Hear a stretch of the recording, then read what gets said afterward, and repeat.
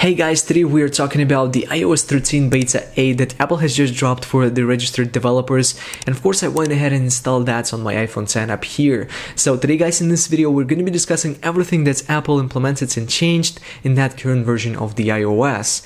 And good news also is that we're getting closer and closer to the final release dates of the iOS 13. That's going to be somewhere at the beginning of the September alongside the iPhone 11 events, so I'm super hyped for that. And of course guys, let's go ahead and dive into all of the features and new changes of that current version of the iOS, and let me just talk about that right here in this video. So let's start. So the Beta 8 wasn't a big update for my device, and this was around 136 megabytes for my iPhone 10 up here, and let's go ahead and see the build number for this one as well. Let's click on this one. So this is 17A5572A, and this means this is still a beta version and we're not super close to the final release, but there's going to be at least one extra or two extra versions of this iOS 13 until we're gonna see the final version of the iOS 13 for every single device. And first of all guys, I wanted to say how you can install that on your device right now. If you don't have the profile or anything, just go ahead and go to the Safari and now head out to the page apps for iPhone.net and install that profile that you see up here.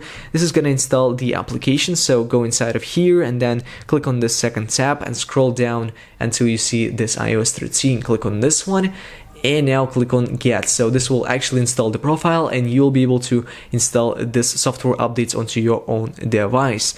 And guys, I actually had some problems during the installation, or actually before the installation of this Beta 8.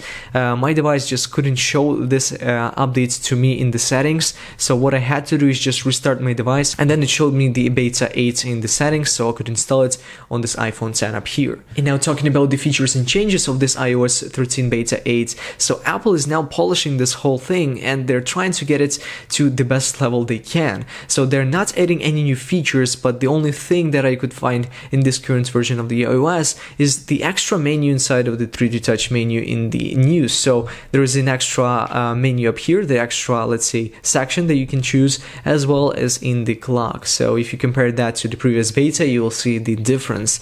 But overall, I couldn't find any changes. They probably will appear here and there somewhere in the next 2 days, but so far I couldn't find any new changes inside of here. So of course this should be pretty much it guys for today. If you have any questions about the upcoming versions of this iOS 13, let me know in the comments below. If you guys like that kind of videos on my channel, just make sure you hit that like button, so that will be a huge support for me. And of course guys, I really hope to see you around on my next one, and peace out.